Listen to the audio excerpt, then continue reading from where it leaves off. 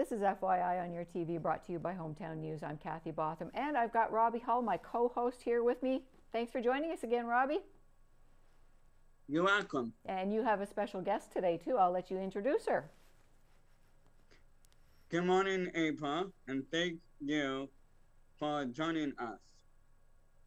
I'm happy to be here. Thanks for inviting me. Please tell us a little about yourself and your background. Well, as you mentioned, my name is April, and I am a registered veterinary technician. I've been in veterinary medicine for the last 24 years. And in this area for the same length of time. How do you prevent tick bites?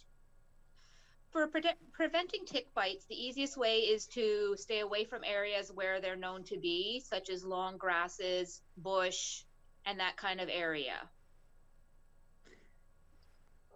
How often should you check our pets for ticks? You should be checking your pet for ticks after every walk. If you're out in the bush or out walking around with them and having a good time, you always want to check them. The key areas are around their collar, around their ears, around their muzzle, and around their tail and belly. Typically the areas where there's not a lot of hair. What should you do if finding a tick? If you happen to find a tick on your pet, the easiest way to remove it is with a tick twister. You can get these at a lot of different pet stores and your veterinarian. What they are, okay, is, I don't know how well you can see this, but it just looks like a little crowbar, okay, and you just kind of slide it under the tick, you twist it, and you pull up. You don't want to use tweezers or anything like that, because that can actually push the blood from the tick back into your pet, which can be dangerous. It can help spread the Lyme disease faster. Is there a certain type of shampoo you should use if you find a tick? Shampoos won't help to get rid of ticks. The easiest way to get rid of ticks is to actually put your pet on a tick prevention. So as soon as the weather is above 4 degrees Celsius, the ticks are active. Most of those are once a month. You can either use topical or you can use an oral preventative. Those are the best way to prevent them, and those can be picked up from your veterinarian. With the warm weather coming, what should we do to keep our pets safe and healthy? The best thing you can do is right now is be getting them on the flea and tick prevention, because we don't want Lyme disease. There is a lot of it in our area, so we want to prevent it. And you also want to be careful with yourself as well, because if there's ticks going onto your pets, they can go onto you as well. Getting them out for lots of nice walks this time of year is great for them, but you do want to stay away from rivers or lakes where the ice might be thin. Is it true our pets can have allergies? Absolutely. Just like with humans, pets can be allergic to anything they touch, they eat, they inhale, and that's actually very common to have allergies in our pets.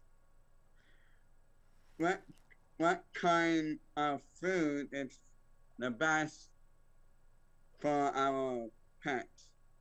The best type of food for your pet is the one that works for them.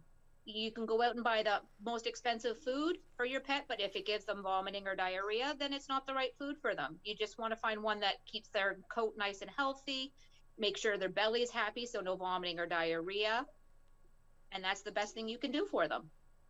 Could you tell us one of your most interesting tick stories?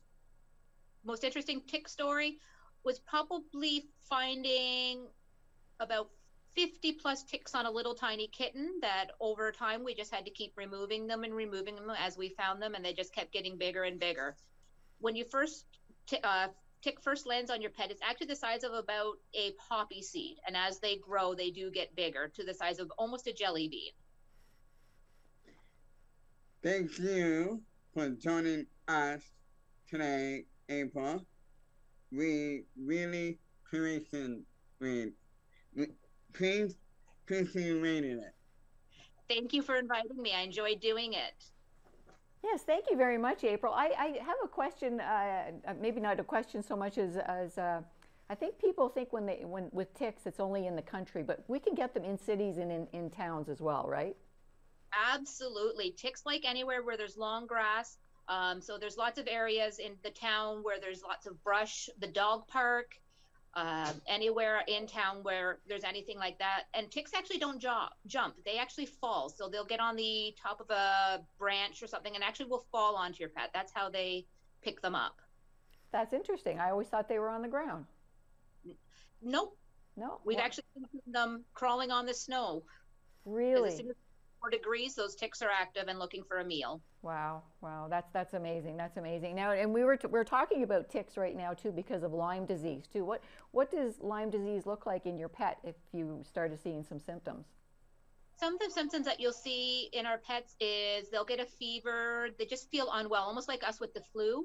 And you'll sometimes see them what we call shifting lameness. So on Monday they'll be sore on their front left leg. On Tuesday they'll be sore on their back right, and it just varies that way. Wow. Wow. Well, it is getting warm out there, and it is above 4 degrees, so we need to start watching this. And you made a good point. It's for our pets and for ourselves as well.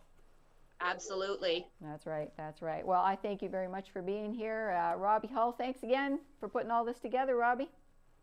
You're welcome. All right. Thank you very much. We have April Hare here from, and where are you working right now, April? I'm here at Lanark Veterinary Clinic right in town. Excellent. Excellent. Well, thank you very much for doing what you do to keep our pets safe. Thank you for inviting me.